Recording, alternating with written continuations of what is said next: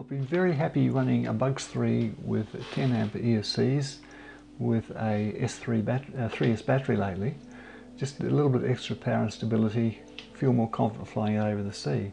And I suddenly remembered that quite some time ago I put a 4-in-1 ESC into a Bugs 3 Mini, and that 4-in-1 ESC is using more modern technology, Bell-3, DShot600, and it went in without any tuning required, no beta flight. So looking at a standard Bugs 3, of which I've still got one, and then comparing it to the 10 amp ESCs I put into a Bugs 3, although these run fine, they're running Simon K protocol, which is older, and they've also got great big capacitors attached to it. So I'm thinking with newer technology I should be able to find smaller ESCs, standalone ESCs that I can use in a Bugs 3.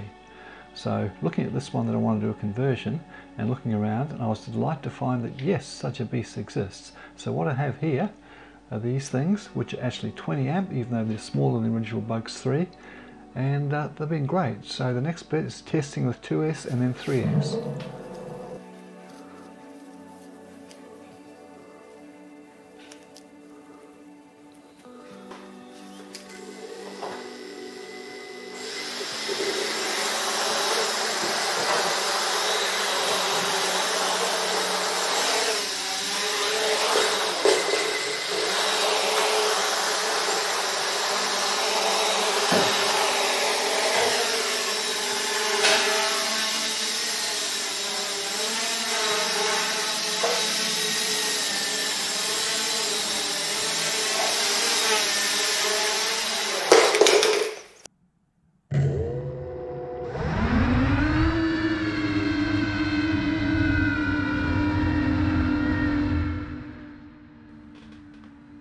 So this is the 2S testing.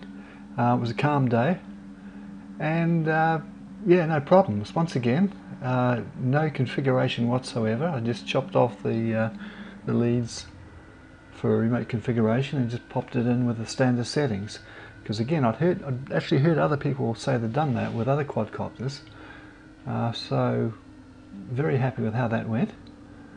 Nice and smooth.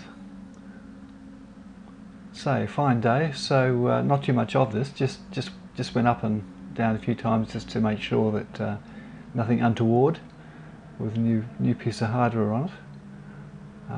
As I say, very happy with it. So you've got to wonder what the point of a lot of tuning that people are doing with some of these ESCs. If the standard settings are fairly good, but of course I'm not a racer, I'm not looking for top the line performance, but say they come fine with out of the box as far as I'm concerned.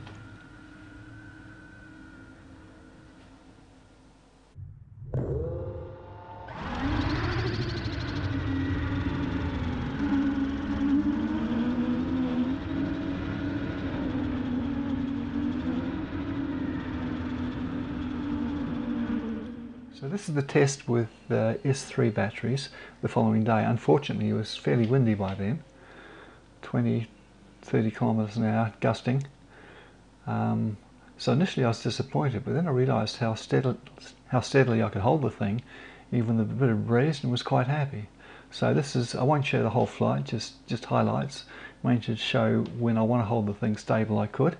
So far I think it's a success. So I'm looking forward to getting out and about and flying more with it.